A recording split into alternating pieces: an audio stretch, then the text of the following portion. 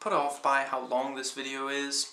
Don't worry, I tend to jam-pack my videos with as much content, as many details as I possibly can, and I try to talk pretty fast, so while the video is a bit on the long side, I don't repeat myself, and I get into a lot of details about the subject that, pretty much anything that I feel I can comment on and that I think you might find interesting. But hey, if the video is just too long for you to watch, chances are I recorded a shorter version, and the link will be in the description box. It's not an inferior video, it's merely a Cliff's Notes version of this very video. Amnesia: The Dark Descent video game review. You awake in a Prussian castle in a state of virtual abandonment. There are tons of cobwebs, and yet some of the torches are still lit. And as the title alludes to, you don't remember anything. Except for just two things. Your name is Daniel, you live in London at Mayfair, and that's it. And early in the game, as you shamble from one area to another, you find a note written to yourself by yourself before your memory disappeared. And it's low on detail, but it is explicit in intent. Your former self implores you to kill the politically powerful Baron of the castle, Alexander of Brennenburg. And there we have the setup. Over the course of the game, you will piece together what happened before Daniel lost his memory. Why his former self wants death, wishes death upon Alexander. And you yourself will get to think about, philosophize over whether it is justified or not, as the game delves into the former self of Daniel and the character of Alexander. And I suppose really I should help clarify who is this game going to be for, because there is definitely,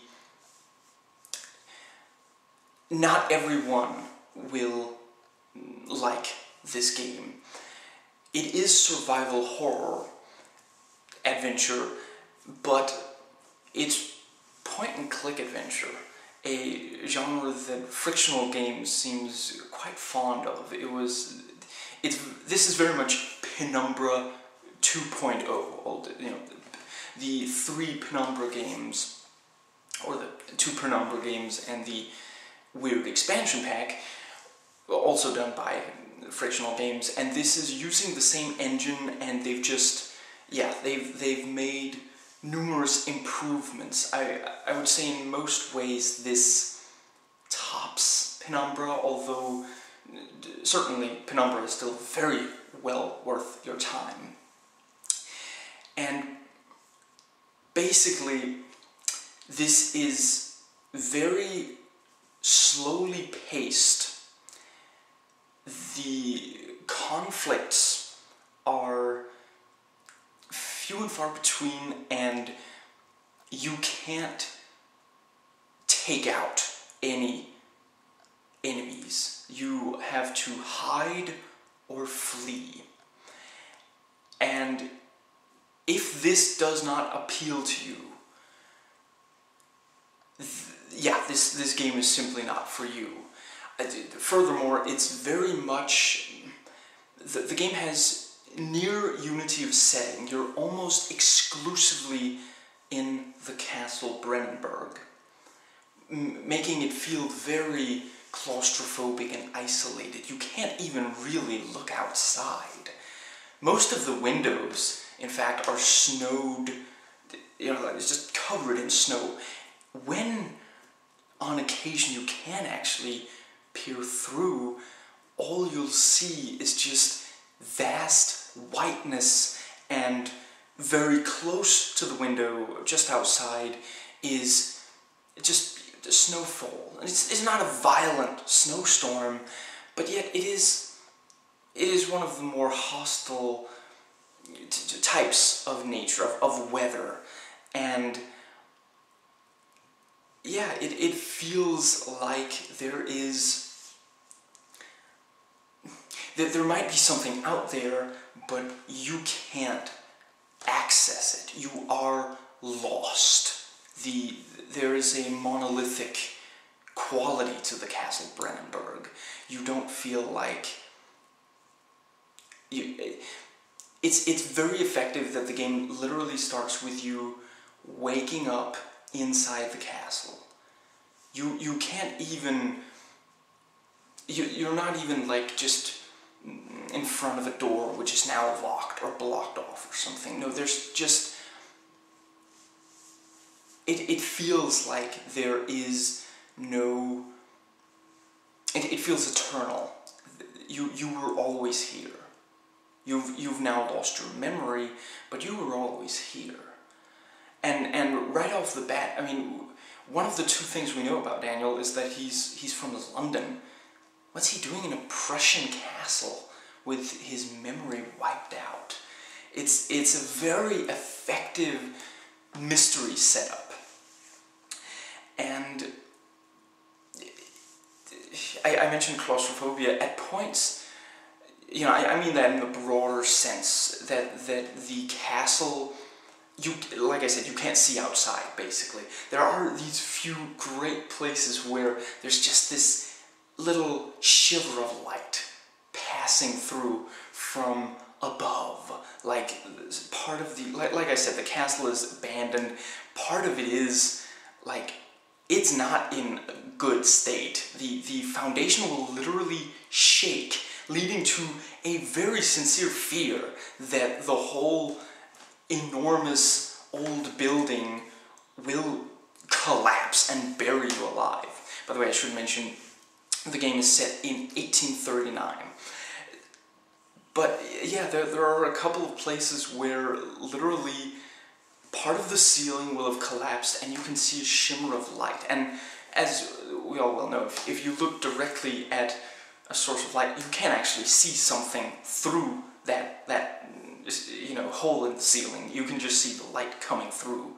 So there is this hint that there is a world out there, but you can't access it. You are trapped in here, and there is very clearly something terrifying going on, which you will determine over the course of the game. I refuse to give it away in this video. This is spoiler free, don't worry. Something that you early will notice, and which right off the bat has this effective unnerving effect, is that there is definitely something supernatural going on in this castle. There are these, suddenly a gust of wind will blow open a door. And I hear you saying, well, that's entirely natural, but no, the gusts of wind are coming from inside the castle. There is literally no, it defies reason. And what makes this all the more effective is that the game is very clearly set in the real world. This is not a lot of adventure games will set up a different world. Off the top of my head, the Monkey Island series has this very cartoonish reality where no matter how large an item you pick up, the hero Guybrush Threepwood will just, you know, pull out the side of his pants, just slide it down there, and it just disappears into just... It very much sets up that this is not entirely the real world, and you now have to abide by the rules of this world to solve puzzles and the like. And in this game, the laws of physics, the laws of reality are very much in effect, and that makes these breaches of these laws all the more effective. It's a very clear... You feel like you are basically in the real world, and then something happens, or you see something which you really feel this shouldn't be happening. This can't be in this, you know, in the real world. We have a very... There are a few different types of horror in play here.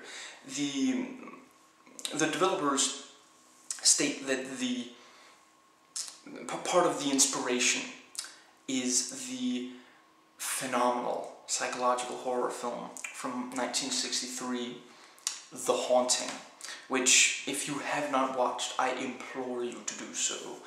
And yes, if you love that movie, you can definitely tell that this game was inspired. Like I said, it's the real world, and yet these things are happening which don't seem to go to follow the... It's not...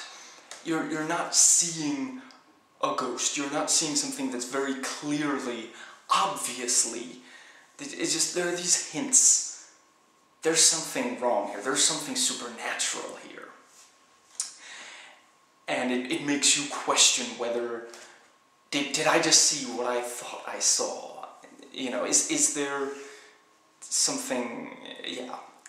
Now, we also have a very classic Gothic horror style or approach to some of it, in part with we definitely have a unity of perspective. This game never breaks the first-person perspective. Everything that you see in this game is from Daniel's perspective, and I don't just mean that it, you know, the camera will pull back and we see it, you know, we see his take. No, you see everything through his eyes. The game literally starts with you waking up, and you're not seeing your own body. You're just seeing your, you know, the screen will literally fade in, and there are effective blur effects. I don't want to give too much away about the excellent use of effects, but just this waking up sequence will have... That's kind of where they throw everything at you. So what I'm about to describe is not how the whole game is, but it has these switching Dutch angles where it goes from, you know, tilted camera to the left, and then back to normal, and then back to the right, and it's very evocative of... It very effectively emulates this feeling of waking up and not really being able to get a firm grip on what's going on, and where am I? What happened? Why am I here right now? And it's very effective in that way, and it's a great... It's very much a game of disempowerment. You don't know exactly what's going on at first, and like I said, you can't fight the enemies, and it uses this disempowerment immensely well, and it keeps the terror at near unfathomable levels even for survival horror. I love this genre, but I am not a big fan of when the average, the typical I don't want to say average, the typical survival horror game will arm you, and you'll find ammo, and yes, there are enemies that are very powerful, but you do have guns or the like. I mean, I love Silent Hill. I could talk forever about how fantastic those games are, but what this game does that's even better than the, throwing a lot of really terrifying monsters at you that you then have to fight off is there aren't an enormous amount of monsters, but neither in they are few in both, variety, different types, and the overall number over the course of the game, but you can't fight any of them. You are very happy that you almost exclusively face like one at a time, and it's you have to hide and hope you don't get seen, because if you do get seen, they can run at least as fast as you can. 2 strikes and you go down. You can't even like defend yourself.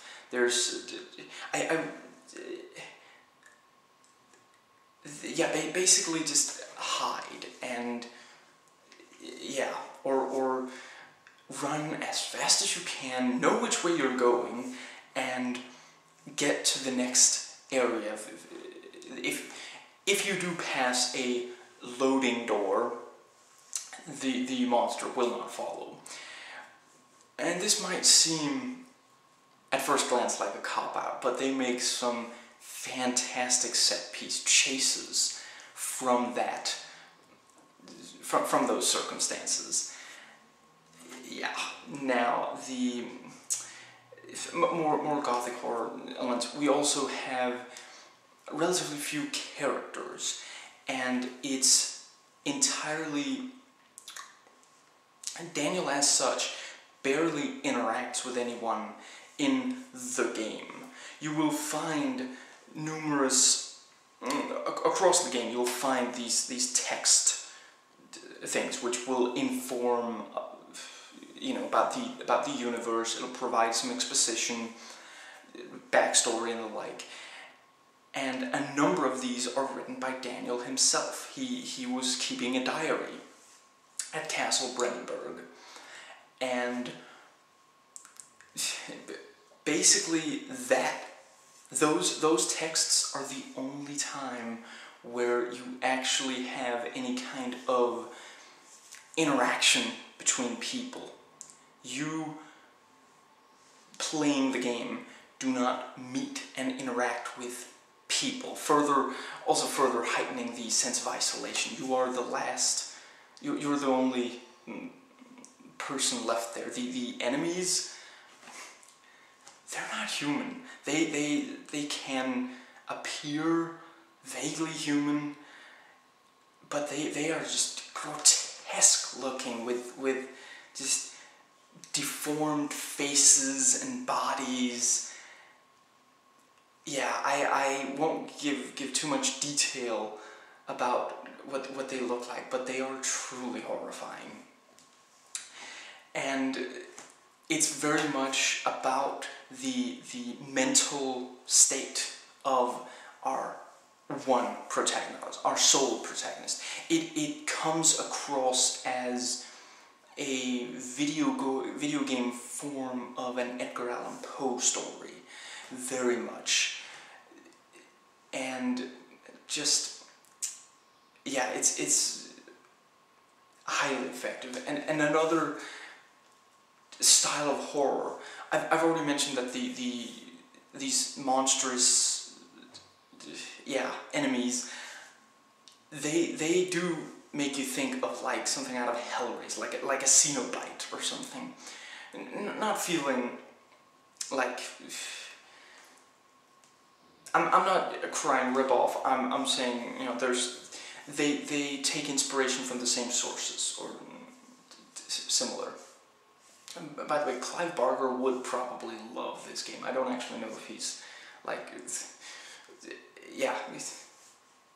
talked about it, but yeah, it's very much, and in that same vein, we also do have this very macabre, horrifying, you know, you will find, there's fairly little actual blood and violence in the game, but what there is that you will find the aftermath of something that just, and yeah, you'll find dead bodies, you'll find something that clearly used to be attached to a human being or some living being, and it's just, it's dropped on the floor or splattered on a wall or something, and it's which, yeah, again, very more this sort of visceral, very, yeah, visceral is a good term for it, style of horror, with a lot of gore and really, yeah. To be fair, there is some of that in Poe as well. Now, I've already danced around this a little bit, so let me go straight for one of the unique things about this game is in addition to managing your health, you have to manage your sanity. It's one of the main themes of the game.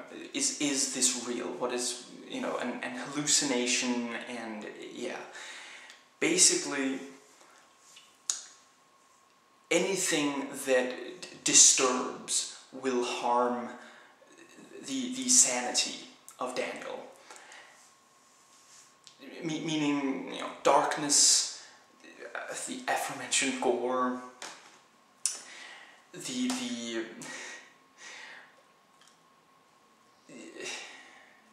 think the monsters that you sometimes hide from also affect it, especially if you look directly at them.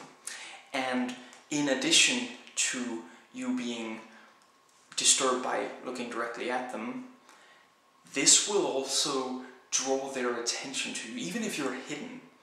And this is a very realistic, but both aspects are very realistic. I suppose I'll start with, you know, looking directly at, you know, we watch horror movies, and once you've seen a bunch of them, you might start, you know, complaining, oh, why is this character so upset by this, you know, that vampire doesn't even look as horrifying as, you know, the vampire in that other movie, and they handle it much better. We get desensitized to it, but in the real world, and that's, again, that's also very much something that this does. I don't want to say better, but I love the approach here over the typical approach of survival horror, where, again, there are a lot of monsters and a lot of very different ones, and you usually have to kill a ton of them. And here, they're, yeah, just the mere act of looking at them, because that's reality. When you look at something that is just terrifying and that defies your, you look at it and you're like, this is not of this world. This is not supposed to be here. You're not looking at a lion or something that's dangerous, but you're like, oh, well, I've read about those. You're looking at something that seems to be a human being, but like their face is just horribly disfigured, and yeah, you're looking at it, you know you can't fight it, and the sheer fact that you're looking at it almost in this game almost definitely means that where you are, it can get to you. You don't like look at them from afar. So actually there are a couple of times where you can be you can see something without, you know, just off in the distance or something, but usually it means that they can get to you, and with that in mind, it's horrifying to you. And the other thing, yeah, when, after a while, we can kind of sense when someone is staring at us, even if we don't, if we can't see them at first. If you,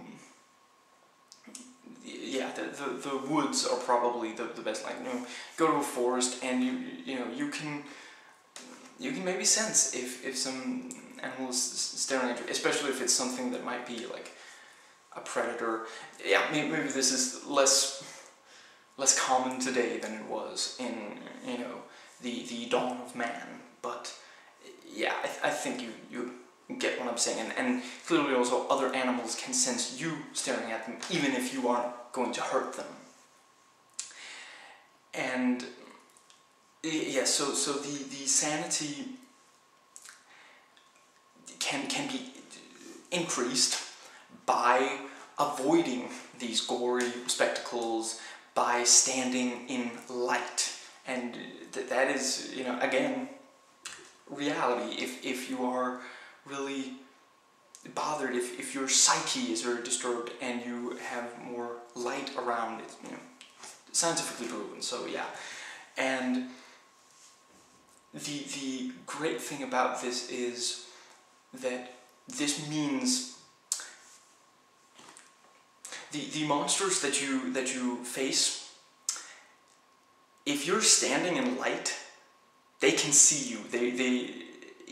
You really stand out. So, albeit you can't, you won't be allowed to, you can't actually,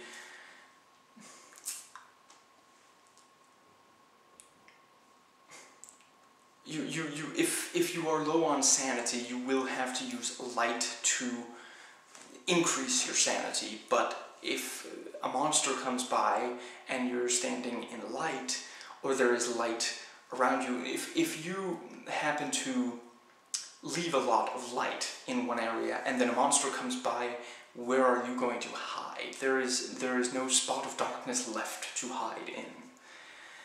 And this means that you will have to balance light and darkness with these different, forces pulling you in different directions. And it's very effective. Literally, losing sanity, you will start to hallucinate. You will suddenly be seeing things that aren't there, including monsters, including dead bodies. Or it will distort something that is actually there. There are numerous paintings across the many walls of Castle Brennenburg, and they're already very, I don't know if repelling is the right word, but they're not inviting. They're kind of, they're vast, and they're unwelcoming. They're overpowering in how vast they are. You don't want to look at them for very long. And if you're hallucinating and you look at one of those paintings, they will be distorted into something grotesque. These already unpleasant paintings. So that's quite effective. And in addition, hallucinations, they're both visual and auditory. Other visual hallucinations include this sort of blurring effect where, stuff kind of sticks to the screen. If you're walking around a corner, the corner will only briefly fade once after you've went around the corner. And auditory, you'll literally hear like kids playing, which is very eerie when there clearly aren't actually kids playing around. And women screaming and these things, and there is also this one piercing note that just plays on and on, that just really, it's really horrifying to listen to when the sanity is that low. And I suppose that about covers the hallucinations. Other signs that Daniel is, you know, losing his grip on reality or losing his mind is that his teeth will grind. Admittedly, the sound chosen for that is slightly unfortunate. It doesn't. You're like, that is teeth grinding, isn't it? But it's a little bit strange. Yeah. And Daniel will literally mumble out loud about what he's seeing as a clear sign of his loss of self-control. It's very effective, and of course, what all these I've already described numerous ways the game already shows in the characters that something they're seeing is, that you can tell that Daniel is being terrified by what he's seeing. Again, something that is at least not prevalent in survival horror, and that again is somewhere the protagonist is often the sort of proxy for the audience. So when they are terrified, we are terrified, and when they're just gunning down monsters without really thinking too much, they'll just say, well, we know that things like that don't exist. Thank you, Harry Mason, that's great. Actually, that might actually be that might be Kaufman. Never mind. I gotta play the Silent Hill 1 again. Anyway, the basic... Yeah, in this, it's very clearly destroying Daniel psychologically. And because of that, we the audience, you the player, that's one thing. The way to play this game is by yourself, in the dark, with headphones. Thank me later. And again, if this does not sound appealing to you, then this game is probably just not for you. This is for the people who approach horror as I want to be terrified. Scare the ever-loving crap out of me. Give me nightmares, give me sleepless nights. I don't want to see, a ton of different monsters. I don't want to gun down a ton of different monsters. Just terrify me with effective, if at times simple, tools. So yes, you, the player, do not want to see Daniel losing his mind like that, because not only does it, like I said, the blurring effect, for example, make it more difficult to play, and at times, literally, like, Daniel will start to faint if you don't take good care of his sanity. So yeah, you'll very much want to deal with that, and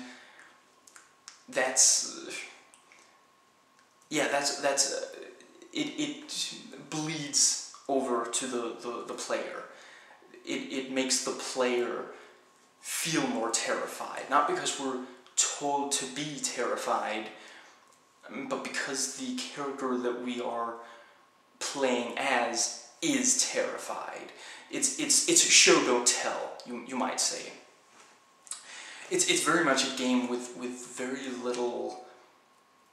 I mean, I mentioned the notes, and they will have exposition, but other, I don't know, it doesn't feel like you're being told a story. It feels like you are discovering a story. You are piecing it together yourself.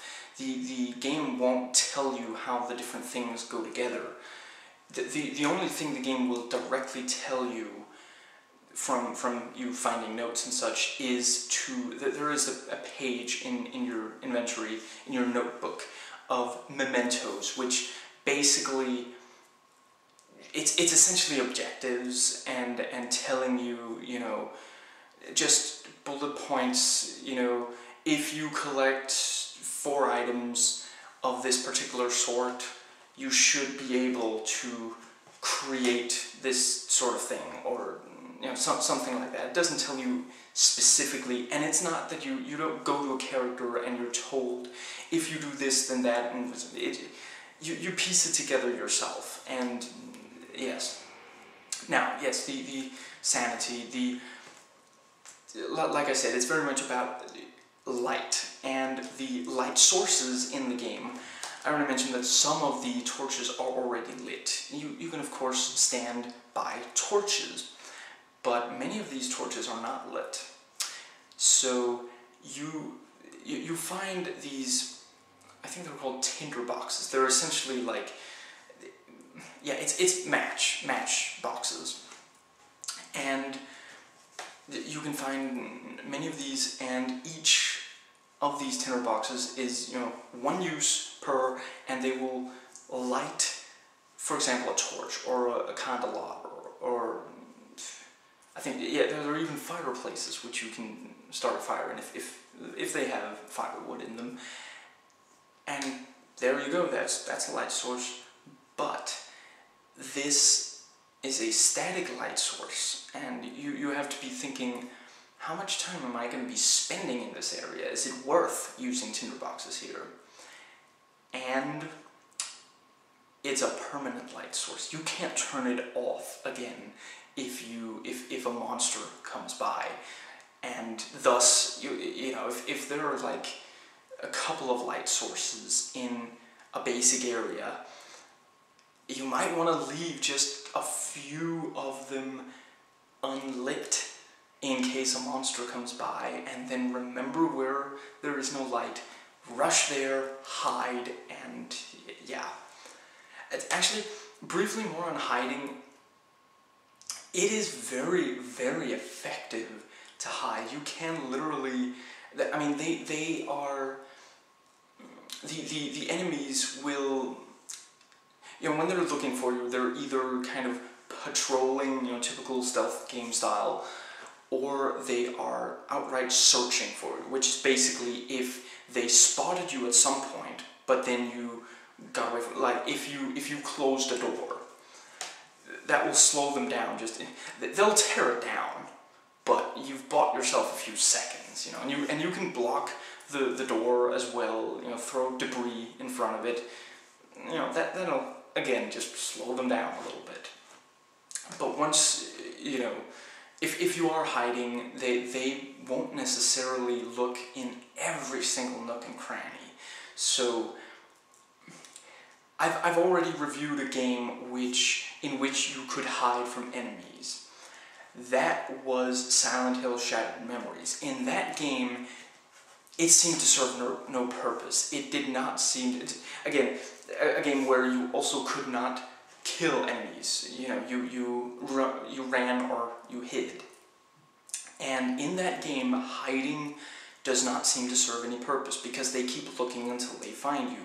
And it's not timed. You don't have to just avoid the enemies for so and so long. You have to get from point A to point B. So, but in this game, they actually do it brilliantly. They literally, you can hide, and the enemy won't just stand around forever. After a while, he will go back away. And I literally, there was a point in this game where I was crouched in a dark corner,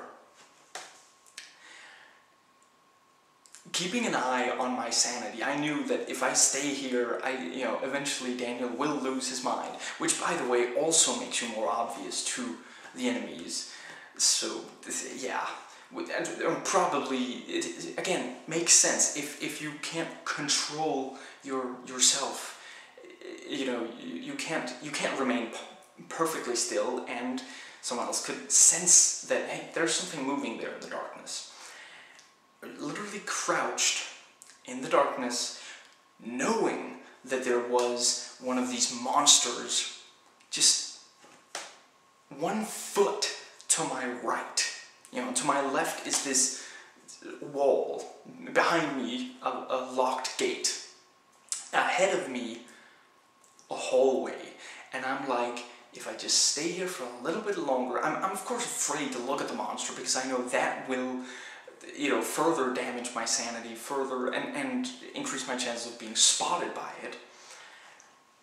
And I'm like, if I just stay here for just a little bit longer, maybe he will lose interest.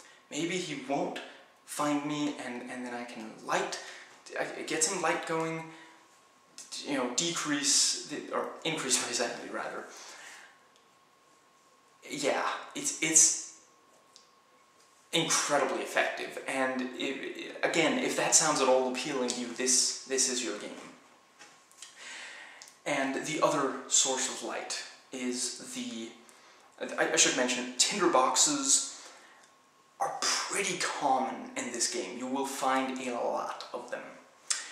Now, the other source of light is the lantern, which consumes oil. And this, you know, again, very realistically so, and you will find more oil, which you have to manually load into the lantern, but it's a lot more rare. And yeah, so you have, you know, the lantern is not static, and you can turn it off and on whenever you want. So if you're using that and then a monster comes by, you just turn it off, and then you have darkness again. You have to figure out which of these you will use. You know, you can't rely solely on one of them. There aren't torches everywhere or candelabra. Sometimes you will be in rooms where there is nothing to light. But at the same time, if you rely purely on the lantern, you will run out of oil. And yeah, so they really thought that through. Now, with the sanity talked about, I will briefly go into health as well. Basically, you don't, you know, if an enemy damages your health, he can hit you maybe twice and then you're dead. You know, not like by the third, no, by the second strike, you're dead. And considering what these monsters are attacking with, I won't give away what it is, but it makes sense that they can kill you quite quickly.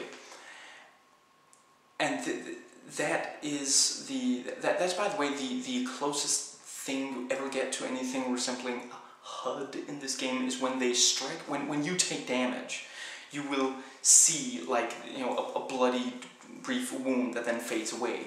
You know, it's typical. You've seen them in others, but yeah, on the screen. Other than that, you have these the little indicator cursor at the center of the screen, which really just, you know, that way you know what you're, you know, where you're pointing. If it hasn't changed into something, you know, it'll change if it's something you can pick up, or, you know, if it's something you can just interact with. I do wish that the icons for this you can interact with and this you will, you know, be lifting were more different from each other. I can, you know, looking very closely, I can see there's a difference, but when I'm hurrying, I can't tell there's a difference. That's a little unfortunate. Yeah, you don't necessarily want to be picking something up if you're trying to interact with, yeah. Now, with the sanity and the health, this is sadly where I have to admit this is one of the only negative aspects of the game. You do kind of have to play along with the game. You do kind of have to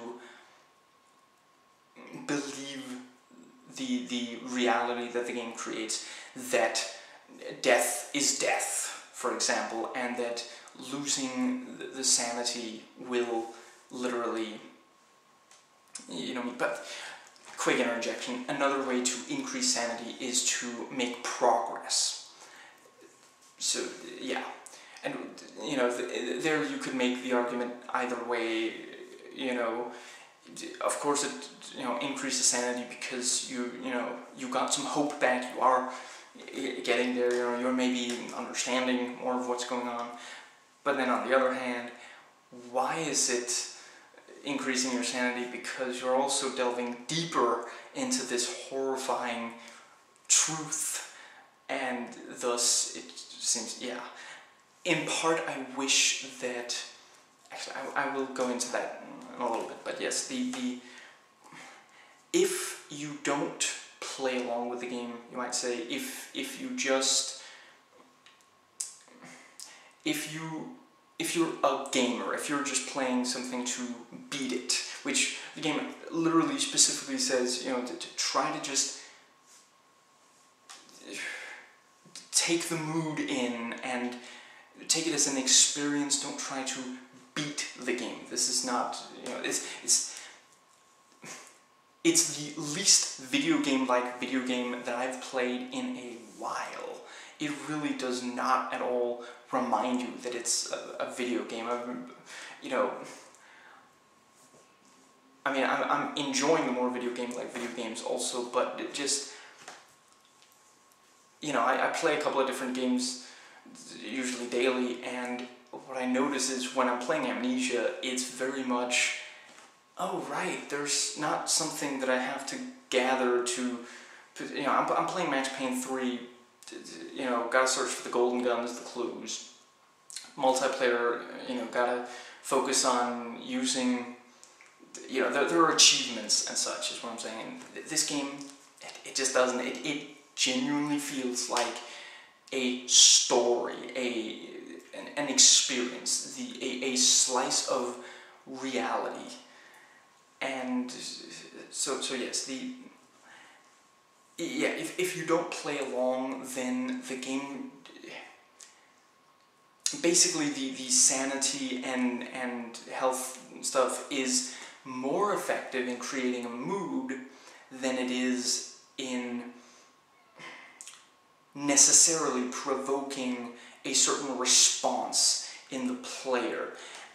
I won't give away exactly why in this video. I might talk about it in the spoiler video, but it's something I have to mention. It's sadly, it's one of the few, you know, it's one of the only criticisms of this game at all, and it is not dependent on whether this is a game for you or not. It is something that just, sadly, but that, well, if you do play along, if you do get into the game, this really, really rewards it. And I'll get into that some more, but here's where how I feel they could have addressed this more. The game really does not particularly have replayability because it doesn't have settings. There are no difficulty settings. You don't get a rating at the end of the game as you, for example, do in other survival horror games. I suppose I shouldn't mention them with spoilers, I guess. It really is, it is an experience, and the game, it took me about 9.5 hours to complete the regular game, and yes, like I said, there, you know, if it had like different settings, as I don't recall which of the Silent Hill games, but I think at least one of them had like settings where you could say, you know, give me easy puzzles or give me hard puzzles, give me easy enemies or hard enemies. If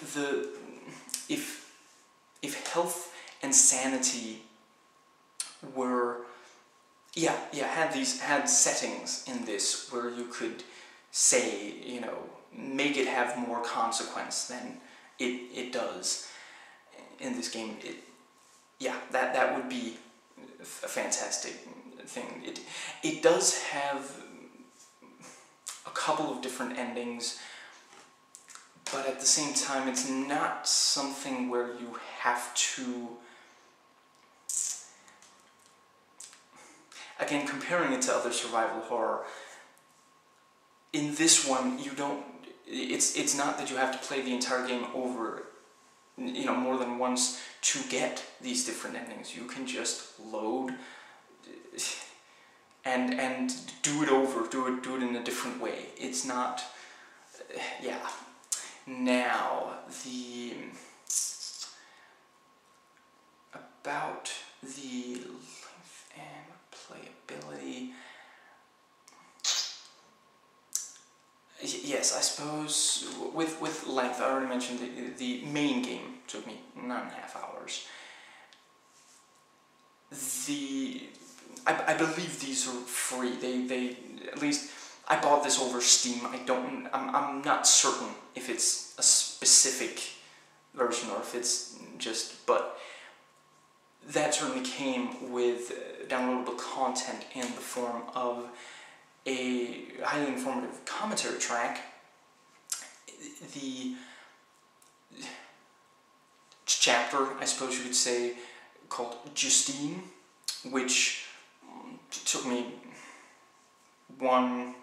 it'll take you 1 or 2 hours to complete. It took me 2 hours because, well, I figured out that there was something I wasn't doing entirely right the first time, but anyway. Yes, and the 5 short stories, the collection of 5 short stories entitled Remember, all of which are written by Mikael Hilberg. Oh yeah, getting all Scandinavian on you guys. It's a Swedish company, I'm Danish. Anyway, yeah, the writer for Frictional Games of the story of the game, so obviously it very much ties into the game itself. Now, what I find great about Justine and Remember is that these do enhance the main game by further furnishing the universe, you might say, by adding more depth to the universe, yet without at any point spoiling anything. You can play Justine, Amnesia, The Dark Descent, and read the 5 short stories in any order, and none of them will spoil any of the others. And that's fantastic. That's a really, really great. It genuinely is just they're different pieces of an overall picture. And yes, briefly about Justine. It is a separate story from Amnesia, using the same style, and it's you will find notes there in Justine which inform about the story of Amnesia: The Dark Descent. And basically Justine is a Portal-esque series of puzzles where you will be tested, your character will be tested. Let's go with that. Yes. And it's, like I said, it's quite short. There is no saving in that, and death is permanent, as they right. It's if you die in Justine, it'll go back to the desktop. And I've seen other people online saying it's probably a bug, but the sarcastic retort of the developers is death is permanent. Yeah, it's definitely, you don't need save feature in that. It's a save feature in that because of the short length of it, and because, and I won't give away why, but it is worth playing through more than once. There are some that does have different, yeah, you can go through it more than once and see different things, and I will leave it at that. Now, with all that said, So yes, this is all that you'll get if you get the game. So just as far as length, as far as how many hours of enjoyment you'll get out of it. By the way, I should say the short stories are great. They do very much for this. You know, I guess maybe not exactly Edgar Allan Poe, but yeah, good horror short stories. So yeah, and yeah, so this is the amount of content you will get just by getting a copy of this game, which I do very much recommend. I want to make that absolutely clear. The way that the game can, you know, increase in, you know, how long you will keep playing it and such, is that it is quite welcoming of modding content. And it's a fantastic engine. I've seen some very different styles of mods. There are, yeah, I don't want to give exactly away, but just if you're interested in this game and you want to look at the, just, you know, search for Amnesia mods, and yeah, there's definitely, they've provided an engine that can really give some fantastic content, and yes, the mods and the community is where this. I've also read about that, you know,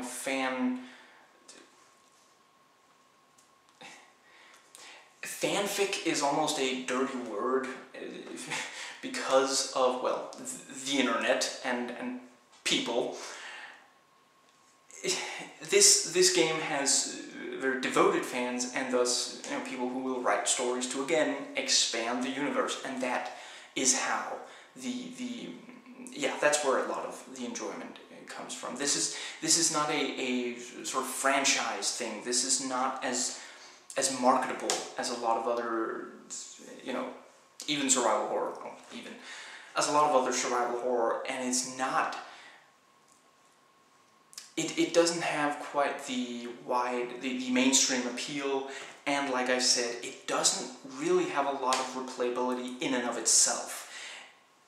But they've created something great that, yeah, I've basically covered that. Now,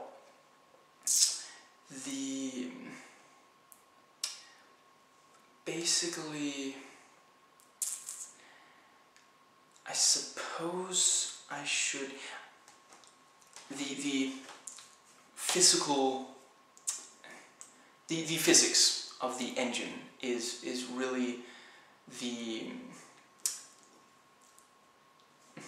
one of the fantastic things, and like I mentioned, this is very much the Penumbra 2.0, and that game already, you know, great physics, and this improves some upon that. It's especially an improvement as far as graphics go. This has great graphics. I would personally say that those of Penumbra were good for the time. Yeah, these are great, and the visual effects, as far as I understand, a lot of them are particle effects. Yeah, really impressive. The game really feels real, you know, and now they are, you know, note that it is an independent game, and there are some aspects where you can tell that they don't have the budget of a bigger, which at the same time they also, because they aren't expected to, you know, necessarily satisfy the mainstream, they can also take chances, and hence we get these highly interesting, unique features. Basically, the game, you can pick up nearly anything that you would realistically be able to pick up. Like I said, there are parts where, like, you know, part of the ceiling, for example, has collapsed, or one of the hallways, you know, collapse, and you might, you know, you won't be able to pass, but maybe some of the smaller debris you might be able to pick up, maybe even throw away, or maybe there's a large rock. You won't be able to throw that. You won't even be able to pick it up, but you can grab it and pull it away, you know, or shove it away. Everything has weight. Everything that you can interact with has weight in this game. When you, like I mentioned, you know, point-and-click adventure, and the reason that this works where more recent point-and-click adventures have really failed, it's typically, the point-and-click adventure mostly died out with the prevalence in gaming of 3D, because it's just not as, you know, once you have 3D, you maybe want other things than just point and click. Point and click works great for 2D. Now, what I've seen in the various point and click adventures since 3D is, well, okay, we'll give them 3D, but what makes the frictional games, point and click adventures, work is that you also have these realistic physics where you can literally interact with, you know, if you have to get, you know, up somewhere, well, maybe the solution is you grab a bunch of boxes and you stack them on top of each other, balancing them, because, you know, the law of gravity, if you don't properly balance them, they might just fall, and yeah, you might get really, really sick of Jenga by the end of playing this game, but yeah. And like I've already mentioned, this sense of reality heightens the terror, and many of the puzzles are based on these realistic physics. So, like I mentioned, you can move debris. Let's say you have to get through a door. It opens towards you, but there are, you know, various pieces of debris in front of it. You have to move them one by one, and it's, you know, you don't just click on it, no, you hold down the mouse button and you know, either physically move the character, you know, Daniel away, or you turn or you turn him by moving the mouse, depending on how heavy the item is and where you're getting it to. Which also, you know, you can't, let's say you're dragging the big rock. If there's something directly behind you so you can't back up, then obviously you can't drag it backwards. Maybe you have to turn around, move the thing behind you, or maybe you have to drag it another way. It's always very intuitive. You aren't, like I said, you're not spending any time or effort trying to adjust to the rules of this world. You are applying real world rules. There's literally, there are labs, and you do a little chemistry in this game, and it's, yeah, I mean, it feels real. You just think, oh, right, like, you know, and I'm not, you don't need, like, a lot of special knowledge to play this game. This is, you know, stuff you'll typically learn in school.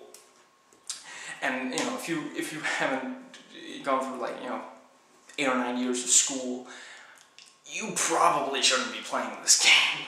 It really, it's not for the faint of heart, and it's not for children at all. But yeah, this interaction, every adventure game needs, like, red herrings, needs something that you think, oh, maybe this is the solution, and it turns out not to be. And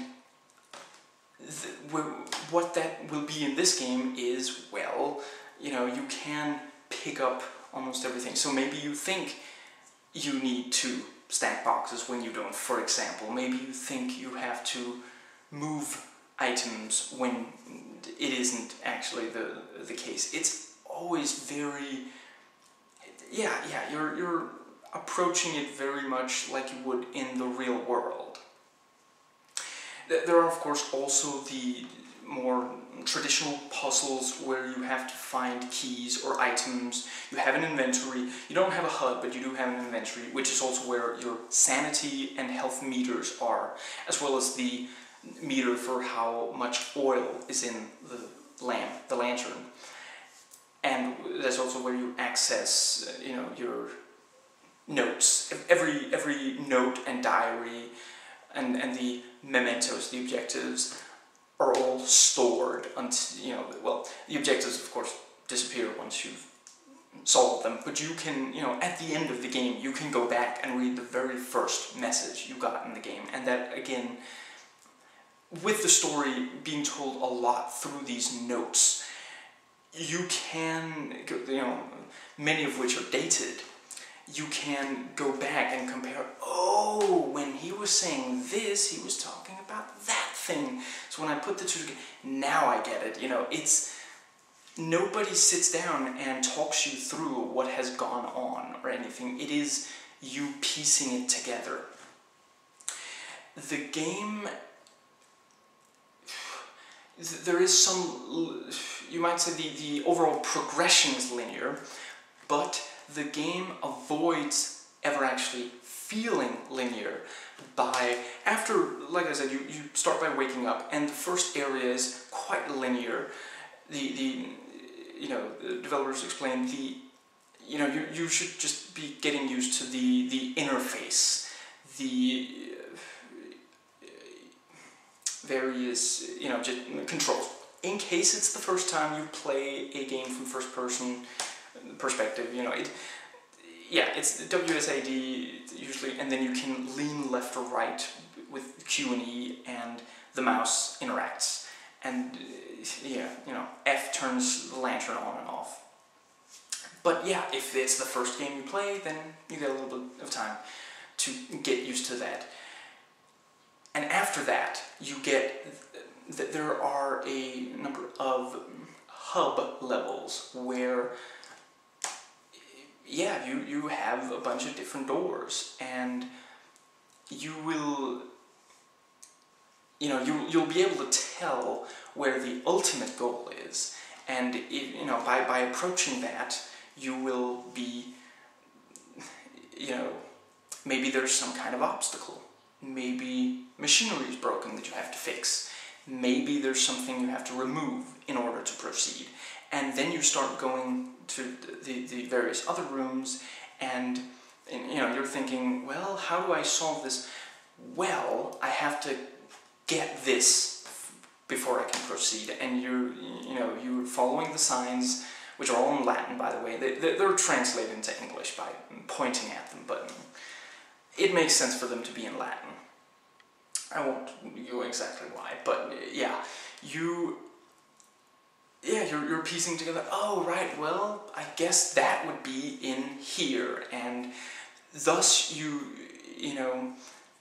you're not being led by the hand, you're not being directed where to go, you get a goal, and then you, yourself, the player, figures out, how do I solve this goal? It's something that you really don't, I'm not going to rant about modern gaming, but I see it far too little in a lot of new games, and I applaud frictional games for bringing that back, because that is the way to play games. That's you want to be made to apply yourself, to think some.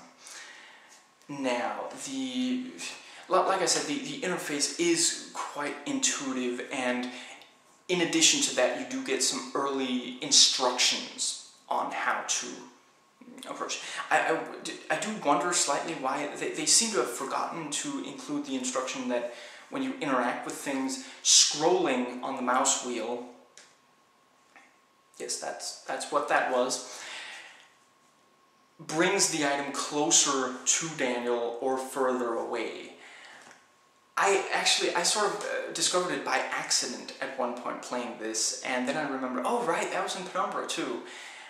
yeah, they might have forgotten to include it in this. In Penumbra, I was directed to do it, but yeah, the in-game instructions. I haven't looked at any manual of the like, but it's a very easy game to get into. You don't have to learn a bunch of different things.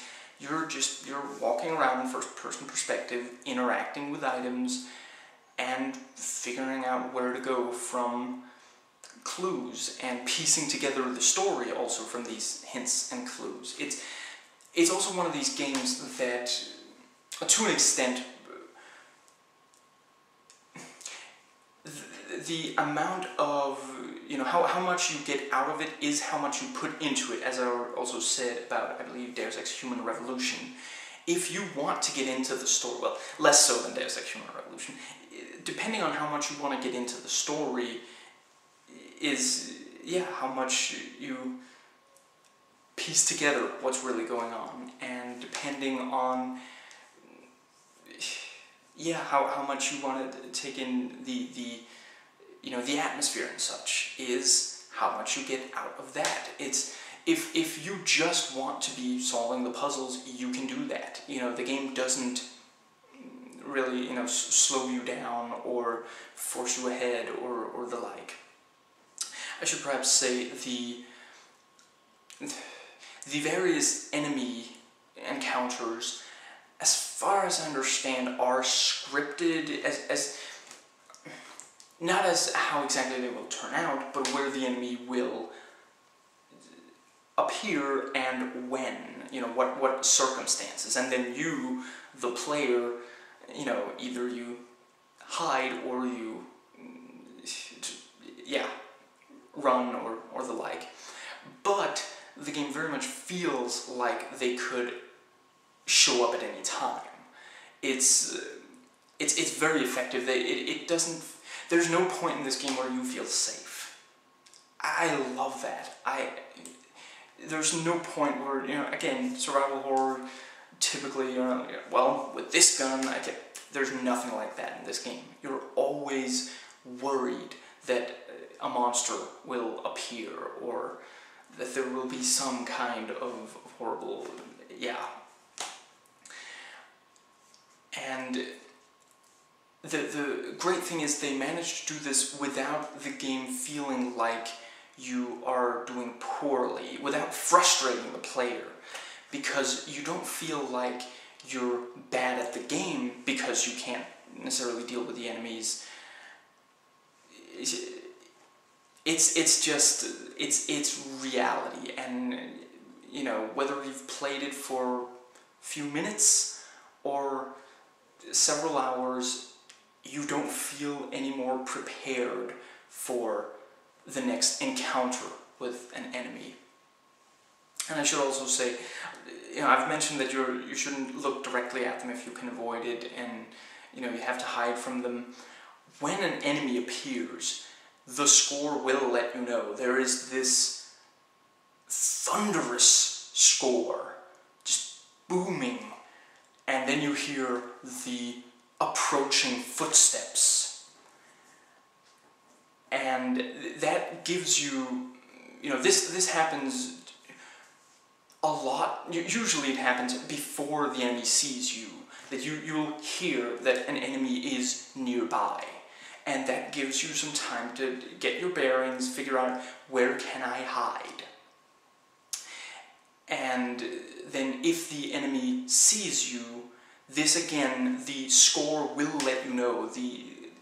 There is a distinct shift in the score. And as you're running away, again, first-person perspective, you can hear that they're chasing you. Again, very, very much from the score, and without turning around and looking back at the enemy, you can tell they're right behind you, and get over to a door. Hopefully you already know if this door is pull open or open that way, so you don't have to waste any time trying to figure that out. Get behind the door, close the door behind you. You've bought yourself a few seconds. Again, get your bearings, try to get That's also something that, again, I love about this game, and that is carried over from Penumbra. This game, the difficulty with which you find your way is based entirely on the player himself. If you have a great sense of direction, then the game won't be difficult to, you know, find your way around. But if you have a terrible sense of direction in video games, you'll have trouble finding your way around. If you would like a map of some of the areas of the game, there is one point where you find maps that you can briefly study, but you can't, like, you know, bring them with you. They're static, they're there. If you want more, well, get a pad and a, you know, pad of paper, pen. That's, you know, that's something you can do, but other than that, yeah, it is just like, you know, storing it in memory. And yeah, I love this. I love the solution in Silent Hill as well, but again, that's somewhat more. Yeah, I love I find that this approach terrifies me more. I never know quite entirely where to go, and this whole, yeah, it's super effective. Now, there are some great contrasts in the game. I quite recently reviewed Max Payne 3, and I am aware that I may be in the minority because I did not care much for the single player of that game.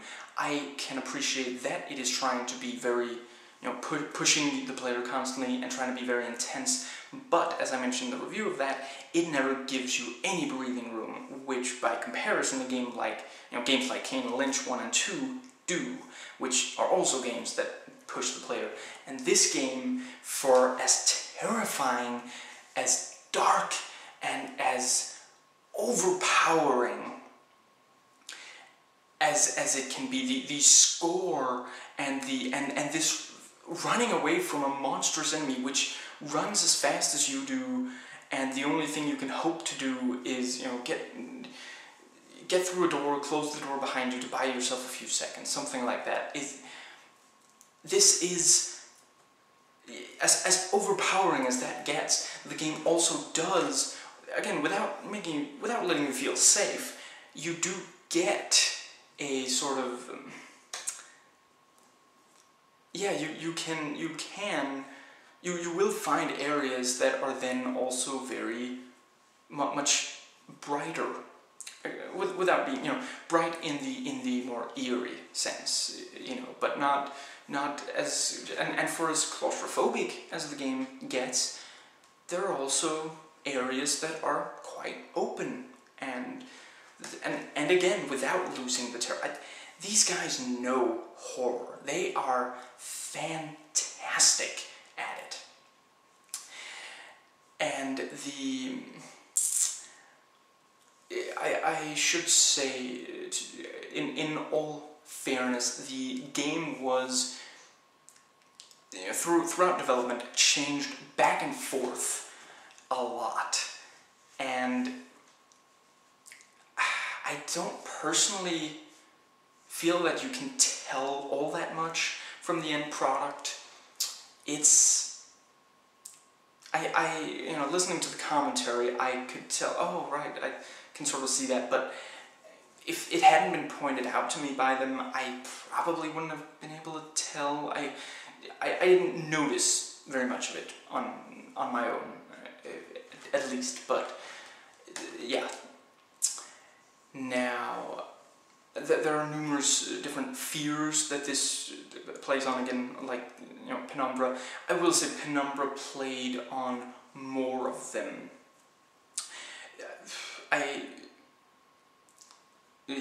Yes, make of that what you will. the fears here are, you know, the fear of being eaten, as already mentioned, the fear of a cave-in, the fear of being killed by something unseen. I'm not going to give away what that means, but I will say this has one of the best monsters I have ever faced in a video game. And I will leave it at that.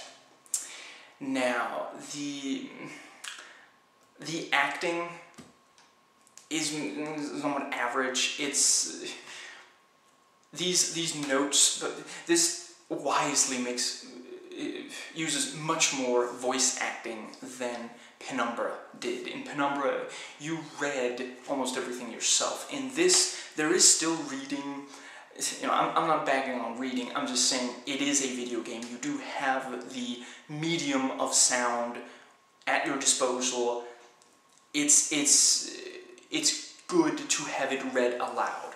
Diary excerpts of Daniel's are read aloud.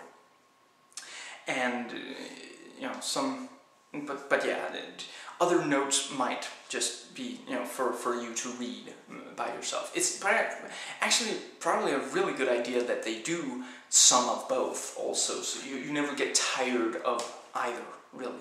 It's a game that knows how much it should give of pretty much everything.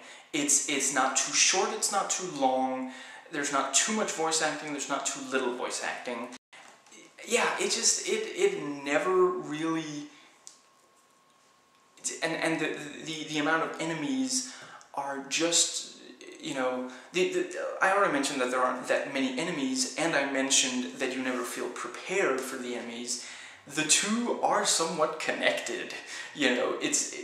Again, once you've played a few hours of a typical survival horror game, you've encountered different enemies. You may have picked up 2 or 3 guns, and you're like, okay, so this enemy should, you know, I should give them, you know, maybe 5 rounds from the gun.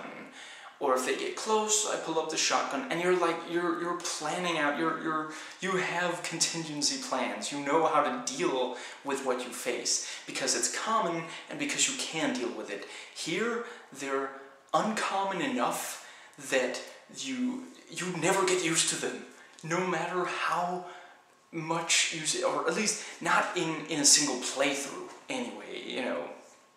You just, they never feel like they're completely gone, but, and when they show up, they terrify.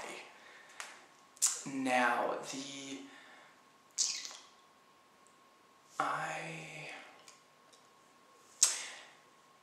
yes, I suppose I should mention more about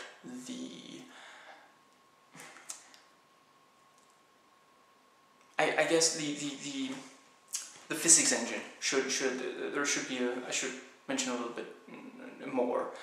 As you know, already mentioned, like, you know, if you're opening a door away from you, you move the mouse up as you're holding down the mouse button. You know, you grab the door and move it, which also allows stealth. If there's an enemy nearby and you're trying to hide, you can grab the door, open it just a little bit, and peek through and tell if the enemy is still nearby.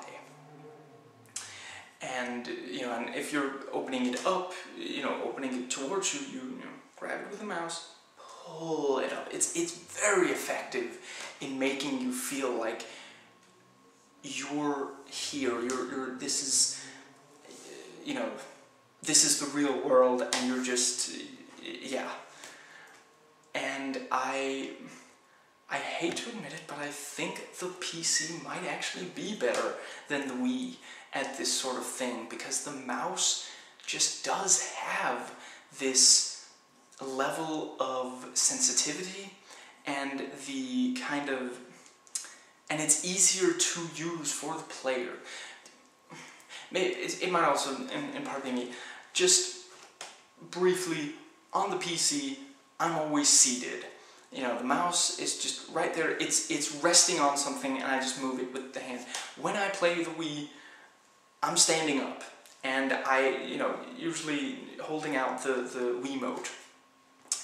This, it just does get more straining in the long run, and when, already holding out your arm like this, not just this, or, comfortably, like, holding out your arm is already, I'm going to sound like such a weenie, if there are any, gym, yeah. I'm not in as bad shape as I sound, I swear. But this is already somewhat of an exercise. You're already using your muscles some. And then if you have to be like, turning a knob or it just, it doesn't feel as much like reality. It's a little too difficult, and you have a harder time adjusting to that sensitivity, I find. I've played a lot of, both PC and Wii, and I do still find that, yeah, so I hope Frictional Games continue with this, because I really want to see what else they can come up with applying this excellent physics engine to just terrify us players. And there are a few awkward features, perhaps, to the physics. Like I mentioned, you can scroll the mouse to bring items further away. If when you just have Daniel's got long arms like a government. Seriously, he can really hold out an item for, yeah. And which again carried over from Penumbra. And if you hold down the R button, if you've picked something up and you're holding down the R button, which is already slightly awkward, I wish they would move it to the mouse. I don't know, maybe there's a lot of trouble with that, but yes. You can, what's it called? You can move it on the both Z and X axes. And already there we do have a little bit of, I wish that you could choose just one of the two axes, because once I've aligned something correctly by one of these axes, I would prefer that one be locked in place so I can focus on the other axis. And yeah, sometimes it's more difficult than it feels like it should be for this. You can also use right mouse key button to sort of, push something away. It's good for like throwing something, or if you've just gone through a door which opens into the area and it's wide open, you can slam that door shut, obviously much faster. Which also I should mention, the faster you move the mouse, the more force you will apply, and sometimes this is literally necessary. Sometimes you need to, really, sometimes you'll move more carefully, or sometimes you can't move very fast, or sometimes you need to move really, like, throw something against something else, or the like.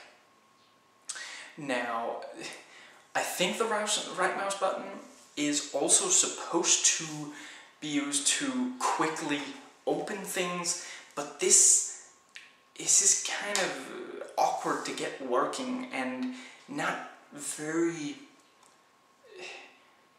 you can't completely depend on it. I hope that they can maybe do something about that for the next game that Frictional Games hopefully does with this kind of fantastic physics engine. I'm not sure I've really talked enough about the immersion of the game. It really does just, yeah, you feel like you're there. Everything around you feels real, and you can pick up almost everything around you that you could realistically carry, and it might not do any good, but it might.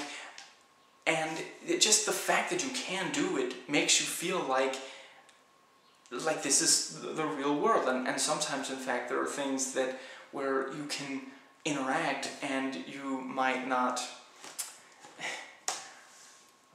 you might regret interacting somewhat. Like I mentioned that the health deteriorates very quickly from being struck by enemies. There are also things that you can interact with that just take a little bit of health.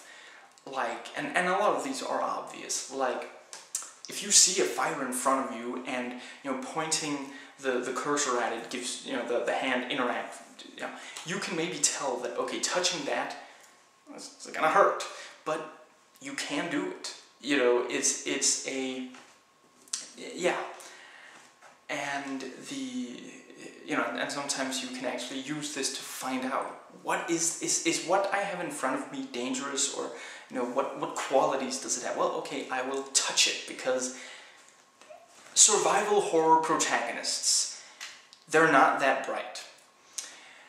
Now, I suppose I should also mention the enemy encounters. They don't tend to feel unfair in spite of these enemies, you know, typically having the upper hand. It's, you know, again, they do a really good job. You know, you can hide, and the hiding is really, you barely even get any instructions for that, but it's again just, well, if I'm in darkness, if I'm crouched, and maybe if I'm behind some objects, then he won't be able to see me, you know. And I suppose the only thing that you could really, you know, and yeah, you figure it out. The things that the game doesn't tell you, you can usually just try something and you'll find out. Now, I think that might just about... I suppose I should talk some more about the...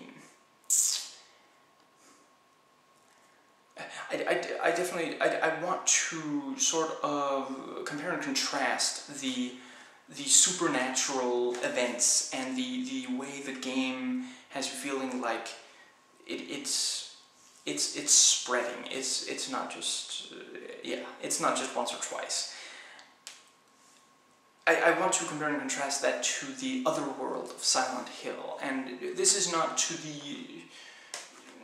reflect badly on either, but where Silent Hill's other world is sort of a nightmare that you know, takes over part of reality, or that kind of that changes some things into a horrific version. You know, you have the rusted metal, you know, that suddenly replaces streets, for example. This doesn't have the out of the other world, where the other world will retract at some point. In this the supernatural, it's, first and foremost, you start out and it's the real world. It is, you know, when you are in Silent Hill, any of the games, certainly that I've played, there is something going on. It's not completely reality. But in this game, it's basically reality. You know, I mean, I mentioned that this castle is abandoned, but it really is abandoned. There is a significant sense of it being abandoned, and you'll find out why it's abandoned. There is a genuine explanation. Where Silent Hill is sort of this little hole in our world, this portal to another dimension, and well, so two dimensions if you count Silent Hill, and the other world version of Silent Hill is two separate ones. This is basically something supernatural is taking over at least Castle Brennenburg, and there isn't really... Yeah, I think I've pretty much said so. Again, make of that what you will. And do want to mention some more. One more aspect of the storytelling. I've already mentioned these notes that you find, and that everything is from Daniel's perspective. Daniel's memory was erased after he got to the Castle Brennenburg, but not immediately after. And I'll leave it at that. So, as you move through the castle, you might have flashbacks that reveal something that... Yes, and basically, all of these are in-engine. You don't lose... You typically don't even lose control over Daniel while they go on. Basically, you have voiceover. It's very clear from the the effects applied to the sound that this is not something that's being said right now. There's a red tint, and it very much has this effect of being a recollection. Again, it delves into Daniel's psyche, and yeah, these are, again, a great way to further, find out about what's going on, get maybe hints as to where you're going or how you're going to get there, various things, and it's again just you know how much you want to delve into that.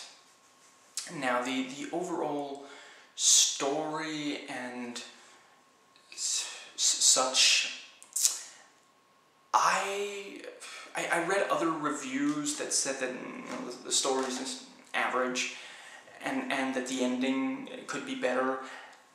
I don't think I really see it. I really tried, but